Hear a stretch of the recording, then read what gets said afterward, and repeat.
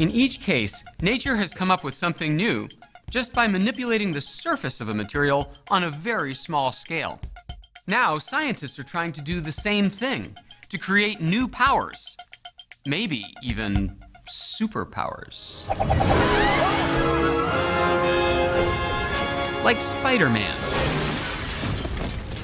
Now, in case you aren't that familiar with Spidey, he depends on tiny structures, little hooks on the tips of his fingers that let him climb walls. Can we create a material, a smart adhesive, that will let us do the same? Turns out the best bet for that doesn't come from a spider, but from another natural wonder, the gecko. It has a nearly limitless ability to climb. The weird part is that gecko feet don't feel sticky to the touch at all.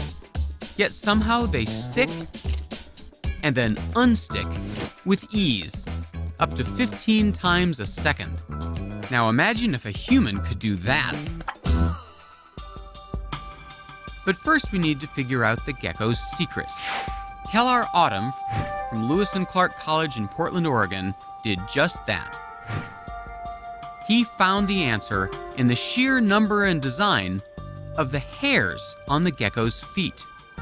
Geckos have millions of microscopic hairs on their toes. Of course, we can't see this with our naked eye because each hair is only 1/10 the size of a human hair. And each of those hairs branch down to billions of little split ends. And they can make such close contact with the surface that weak intermolecular forces can begin to add up to something really strong. Turns out, geckos exploit something called the van der Waals force.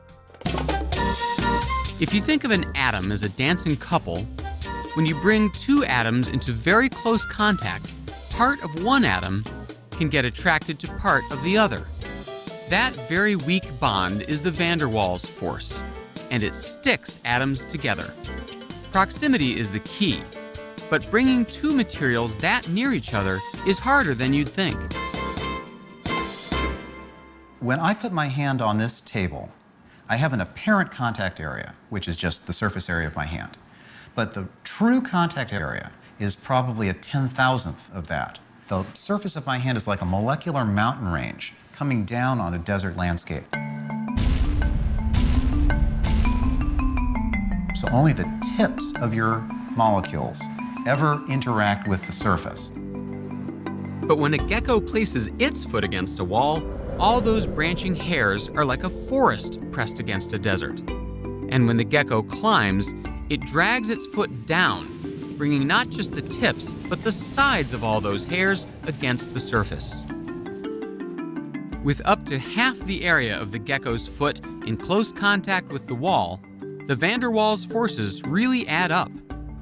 And we can measure just how powerful all that gecko hair can be. What we measured really surprised us because the force was so large that a gecko's worth of hair stuck at once could lift about 250 pounds. That's a lot of stick in a very little package. But it unsticks just as easily when the gecko peels its toes off the surface. This is an adhesive that's sticky when and where the gecko wants it to be, but it's actually not sticky the rest of the time. A smart adhesive. You know what? It just asked me if I want to save 15% or more on my car insurance. So now that we understand gecko adhesion, can scientists match it?